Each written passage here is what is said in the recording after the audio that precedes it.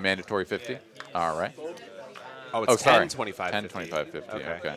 All right. Oh, yeah, there you go. The graphics just updated there, too. Yeah, blinds have gone up, so we're now on the second level of the tournament. 10, 25, and 50 now. I mean, there's not a lot of heads up that happens anymore. Perry here, waking up with the ace-jack offsuit. He's going to go ahead and raise this up from under the gun. Matt just goes ahead and ducks out with the 10-9 of spades. Landon says 7-6 of diamonds is good enough for me to come in for a 3-bet. Mr. Delivery, 1 pip off from the nuts. And back over to Perry. Does he want to play this one in position against Landon for 500 more? He's got his fingers on a pink chip, but he does not have the look of a man that is very confident about continuing in this hand. Ooh, and now we've got some Pokemon flying around. Perry does settle on a call, and we will see a flop. Heads up between these two players. Yeah, he peels with a grin on his face. What do you... this should be interesting. Hey-o. Nice when you just flop top with a backdoor royal flush draw. Yeah, 60% of a royal for all you video poker players out there. You can't have it. Did you ever play it? Just to clarify. Landon here. Out of position first to add a big old bet. You go little? 400, yeah. Small bet here. Okay. All right, goes for the 1/3. I could see a whole host of options for Mr. Perry here, except folding. Yeah, I think with the ace of clubs, I'm more prone to just call. Yeah. As your opponent's like flush draws, whatever, that you are just like happy to let continue. Yeah, especially in the 3-bet pot. Yeah, so it does opt for the call. 8 of spades here now. Does add a smidge of additional equity here for Landon. Has a gutter to the 9. Of course, that would be sort of the dummy end of the straight if his opponent held a queen. That would make him an inferior straight, but certainly gives him reason enough to continue betting. Round 2, here we go. Cutting out some chips. Looks like 14. Looks like maybe 2/3.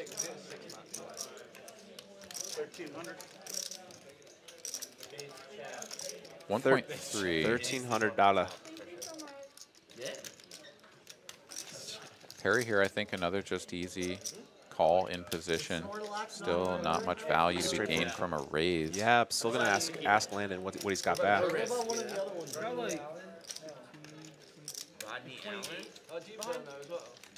Landon counts it out.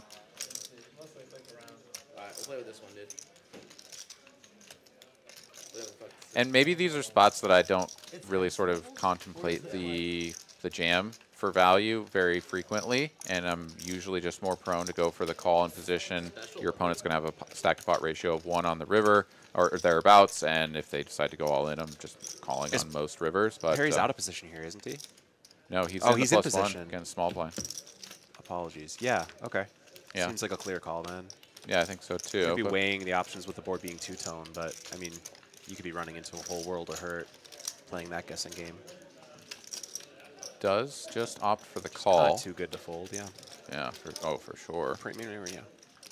Landon now with a decision here on the river once we get this card scanned in. Once again, stack to pot ratio going to be just about 1. Landon would have a pot size jam if he wanted to go for it. Needs a 6, 7, or a 9 to improve his hand. The suspense is killing me. And he is all in. We don't know what the river is, but Landon has gone for it. It's a 10. Oh, this is interesting. This is an interesting river. That's a terrible card to go all in for, but Landon is going to do it anyways. Yeah, wow.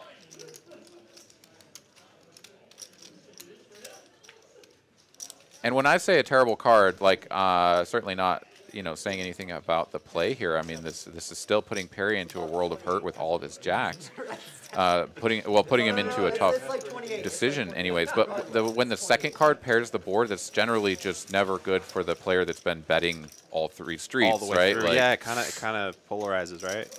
Oh, it super polarizes. Now you have like a full house or nothing, full house right? or nothing, yeah. Ace-10 just wouldn't barrel. Maybe like what? Ace-10 of spades, I guess you could say, is like a combo that barrels. the 3-bets and barrels, but even so. I don't think it goes for that size. Well, maybe. Maybe. Maybe. But yeah, it's like we said, it's slim pickings here. So this is Perry's going to go deep into the tank here. With the way he's been running, I'm sure he just has a lot running through his head. Yeah, I think he. Yeah, he flicks it in. That's going to do it. Was that a first 5-figure pot? Absolutely right. Let's go. 13.5 grand for Mr. Perry. Yeah, very well played. Good there. look up. Landon just